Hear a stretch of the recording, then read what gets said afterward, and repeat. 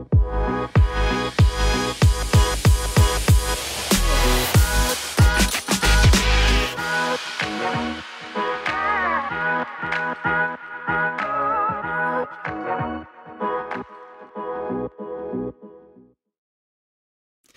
everyone, welcome back to Better Biomed.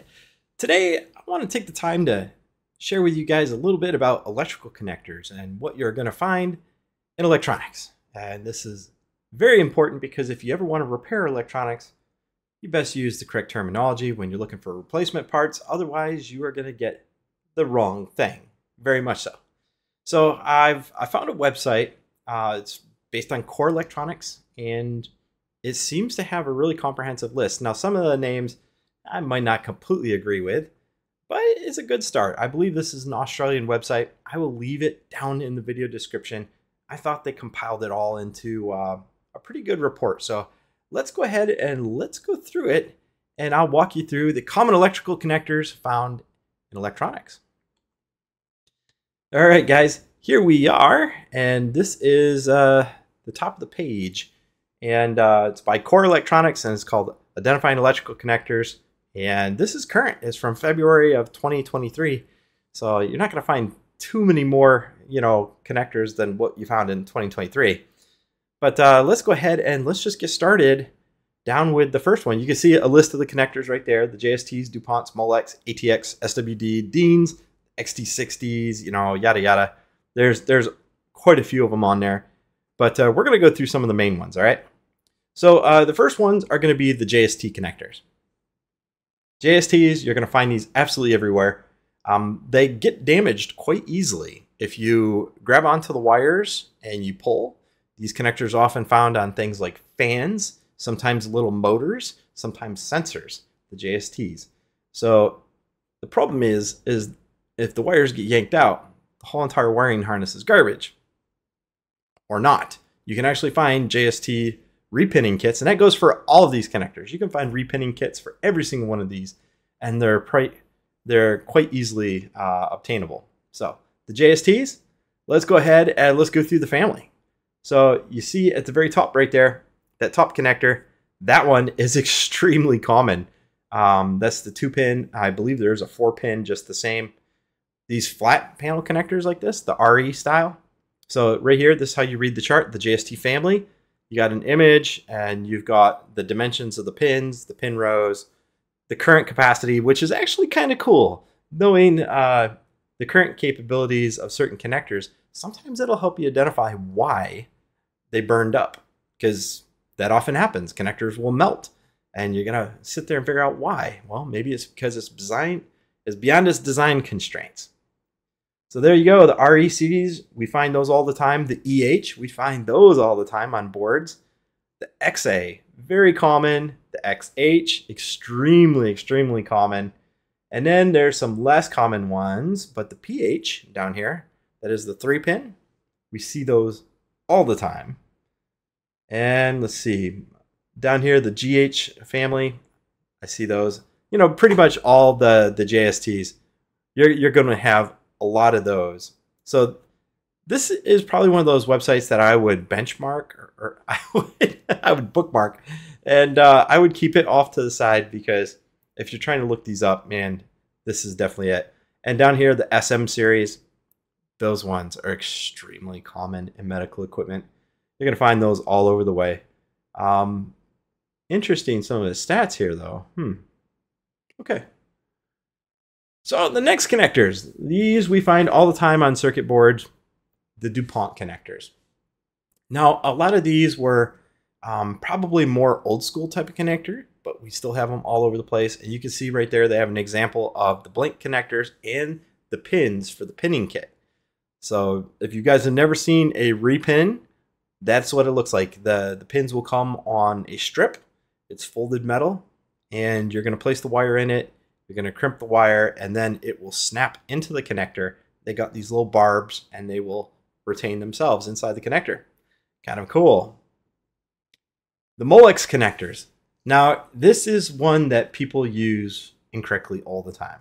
All right, Molex is a brand, and they have all sorts of connectors, just like JST. And the thing is, they call a lot of things Molex connectors, and they, you know, it's not always true. But here's some things I bet you guys didn't know were Molex connectors. These ones over here, which look a lot like JSTs. You got the flat panel that's keyed. See the key down there, so you can only put it on one way. And this little white one right here, infamous. Those little stupid things, often seen in like tiny little batteries and stuff. So that's the intro to the Molex. Holy cow, Molex is one of the biggest wiring terminal companies out there. So you're going to find all sorts of these. The standard, everybody knows the Molex style. It's usually the large square pins, high current carrying, but you're going to see a bunch of them here that you probably didn't know. The EdgeMate I've actually seen on several different devices before. Usually they push onto, I believe, PCBs that have printed traces. So that one's pretty common. The Microfit, we definitely have a lot of those. Some of these are automotive. You're not going to see those too much. Down here, the standard, the 0.93 inch, very, very typical for Molex. And I didn't know this. It was 14 amps, 14 to 30. Holy cow. Never expected that. So the VersaBlade, yeah, those are more for like automotive. Link, those ones, yeah, we see those. Microfit, again, yes. The Saber Power, oh my gosh, the Saber Powers. If you do medical imaging, you know this one and the MLX, the next ones.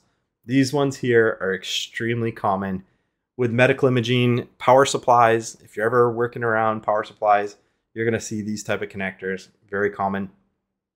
And let's see, Super Saber, yeah, that's, if you've ever worked on computers, you've definitely dealt with some of these. Let's see, the Extreme 1060 Power. That one's kind of a cool one. I've never seen that one before. I'm fascinated by it regardless.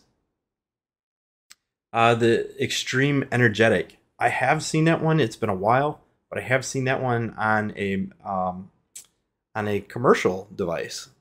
It's been a long time. The Power Plane Bus Bar. So this is another one of those where it will push over like a section of a PCB. You see right here, and you can see the female and the male. Pretty common. Look at that. We have a whole second page of Molex connectors. Now, the MX64, you're going to see this style often in automotive. Actually, most of these down here, the MX 150Ls, very common automotive because they have fluid intrusion built into the connector. So it's fluid intrusion prevention. So very, very good connectors, very expensive. Sometimes you can find them on Amazon, not too bad.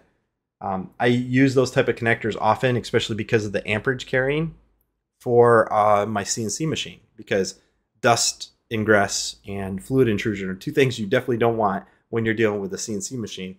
So those are the type of connectors that I choose. Let's see, that takes us to the next one of the most common connectors that you're probably going to see everywhere.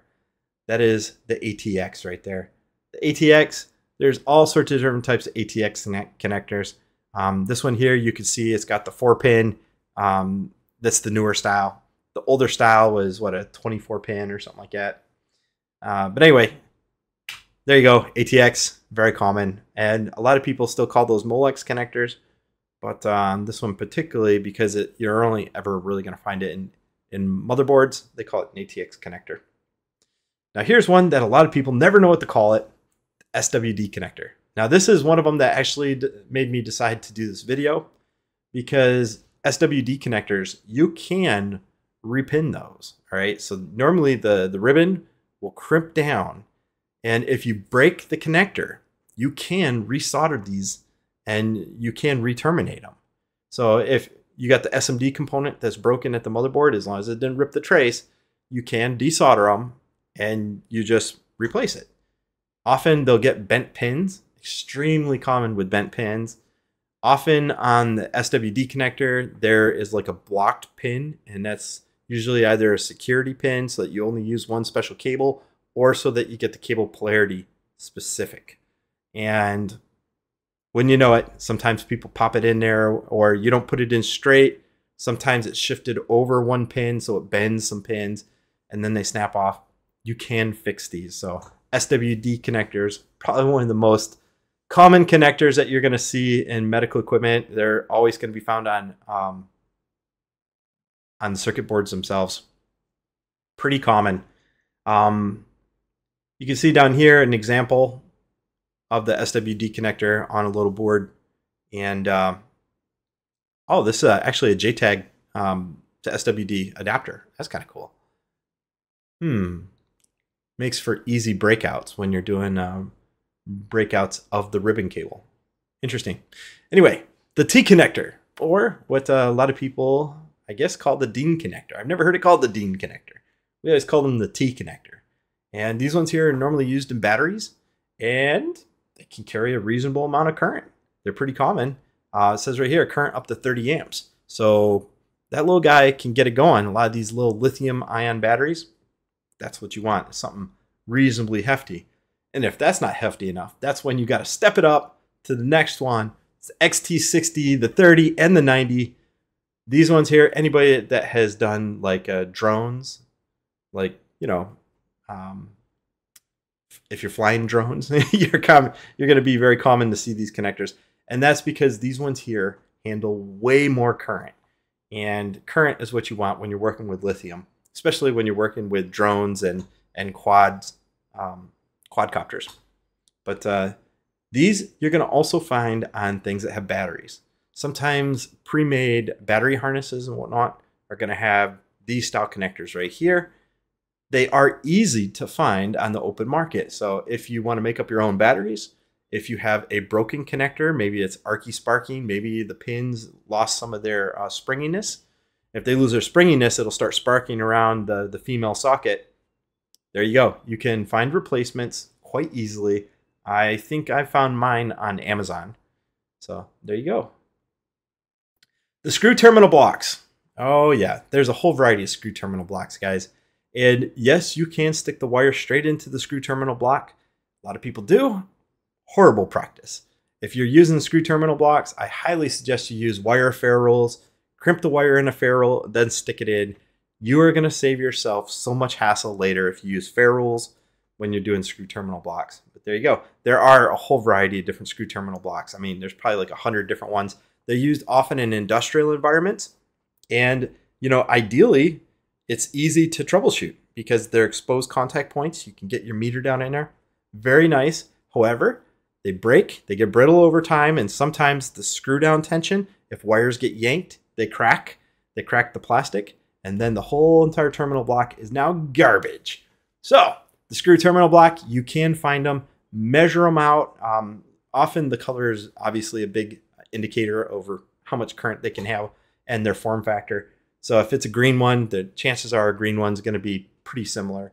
There's blue. I think there's white ones. But screw terminal blocks, you guys have seen them. Definitely a factor of industrial electronics. You're going to see them everywhere there. But also days of old electronics, some of the older units, you'll find these everywhere. DC power connectors. Okay, well, these things here you can definitely find on Amazon. The important thing to know about DC power connectors is that they are measured on their outer diameter and the inner diameter. So you're going to see right here, it says 5.5 by 2.1, the barrel jack. So I've always called them barrel jacks and barrel plugs. Some people call them coaxial plugs. It is what it is, guys. The most important thing that you should know is that you have to have two diameters. So there's the outer diameter and the inner diameter. Make sure you get both of those. And the thing is, you can buy entire kits of these. You can buy a whole bunch of them for really cheap on Amazon. And I suggest everybody that even works around power supplies have these extra. I have a whole bunch of them in my electronics drawers. That way there, if I need to custom make a power supply, or if I get one that's broke, you can see right here a board mounted barrel jack. Those things right behind me, that guy right there, these board mounted barrel jacks, they break all the time. Often right here around the solder joint is where you're going to get cracking. And that's because a lot of force is on that whole assembly. And often it's a lot of leverage and it's just not going to handle, especially a lot of torque. You're going to find these all the time on laptops that are broke.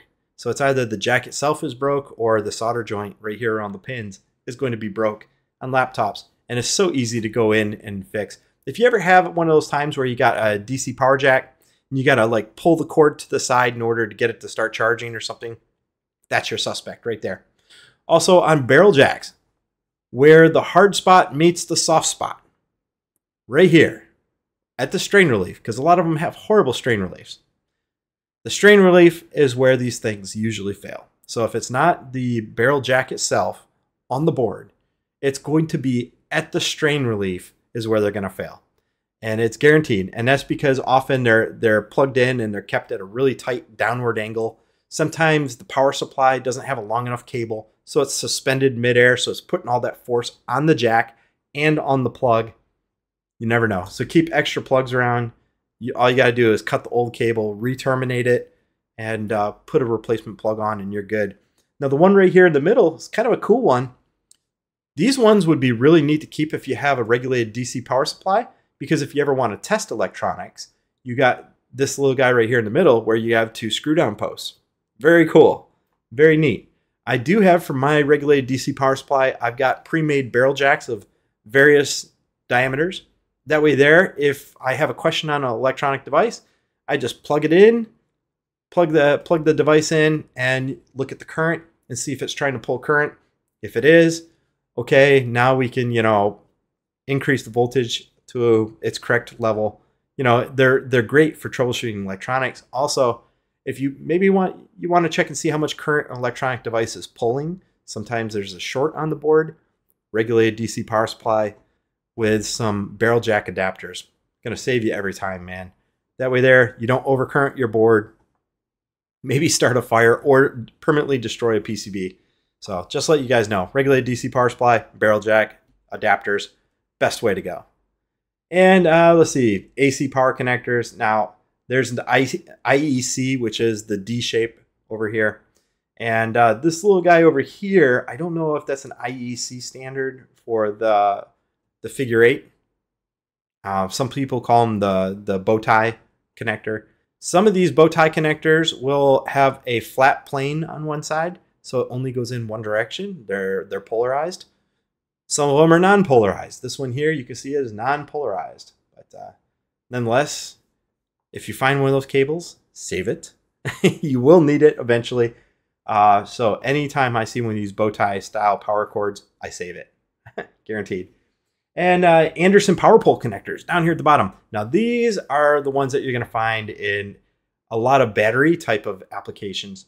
So if you have a UPS system, if you have batteries, if you have sometimes jumper cables for like tow trucks and stuff, they use these style connectors because they're hefty. They're not waterproof. They are just hefty as all get out. And the cool thing is they handle a heck of a lot of current. So that's why they're fantastic for things like UPS systems. You're going to find these everywhere. You can get replacements. So if you want to make your own battery packs for those UPS systems or something, if you're really game for it, go ahead. Just make sure you use the correct rated hardware, because if you use underrated hardware, UPSs can pull a heck of a lot of current. And down here, RF jacks or RF connectors. They call them SMA connectors. They are they're used for all sorts of applications. We see them on everything from video systems. They use them on RF transmission between certain networks and hospitals. These connectors are absolutely everywhere. There's different sizes. There's small, there's large. You're going to often see these where you're going to have antennas. All right. So if you have some sort of antenna, these ones here, I do highly recommend the gold-plated plugs and ones that fit nice and tight, because some of them are sloppy and some of them are not gold-plated. And there's nothing worse than chasing your tail with a spectrum analyzer because you've got some garbage connectors out there. I've seen it, very common. Down here at the bottom are the mini RF connectors. And these ones here you will see all over the place. You can see one right here on this little PCB. These ones are very common in medical equipment and often places that have Bluetooth or they have embedded Wi-Fi. You're going to find these type of connectors. They just pull straight off and push straight on. So if you're working with a PCB and you see some of these connectors out there, all you got to do is stick a little pry tool under a corner and just pop it. They'll come right up. It's really not that bad. Pretty simple stuff. And, you know, just make sure you're very delicate. Don't yank on the cable, right? I have actually pulled the cable off the RF connector before. These little mini guys, they are kind of sensitive, and don't bend them at an extreme angle. It is like, it is kind of a sensitive cable, right? You can see these two black cables over here in this picture. They are kind of sensitive. Don't bend them, because if you create an RF leak between the two, you will also be chasing your tail. Let's say the antenna flops around just a little bit and all of a sudden you lose signal. God, I've seen it. It's just a pain. Anyway, guys, I'm going to leave a link in the video description for this page. You can check it out yourself to get a little bit more information on electrical connectors. I just thought it was so cool, and it's definitely worth doing a run through with you guys. If you have any questions, go ahead and ask them down below. I will do my absolute best to get you a correct answer. But just to let you guys know, if you're trying to order a part and it's got a specific type of electrical connection, make sure you get the correct amperage, make sure you get the correct family and style of connector, because all it has to be is one digit off and you're going to have a different form factor, different current capacity. There's a lot of different things. So make sure you get an exact part. So anyway, guys, thanks for watching. Just a little bit on electrical connectors. Hope you find this very enjoyable. If you do, please give me a like down below. And I've got some other videos I'm going to be releasing pretty soon. As soon as I get them back from my editor, I think you're going to like them.